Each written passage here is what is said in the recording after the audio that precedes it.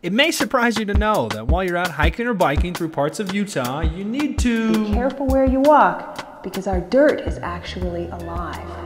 Now, it's not as weird as you may think. It's actually just biological soil crust, a living group of cyanobacteria, lichens, and mosses that keep things together. And they're really these important tiny organisms that live right at the surface of the soil. And they perform so many important services like soil stabilization, increasing soil fertility and moisture. And USU is helping the USGS research these important crusts to see how they're being affected by climate change. As things get warmer, as things get drier, these systems are likely to have outsized responses to those changes in the ways that they function and the really important services that they provide people all over the world. So out here north of Moab, they have these plots, a lot of them actually, where they're applying different levels of heat to the soil with these infrared lights and monitoring the effects. What we've learned is that they're sensitive to a plethora of disturbances. For example, at this site, we've learned that they are extremely sensitive to changes in climate,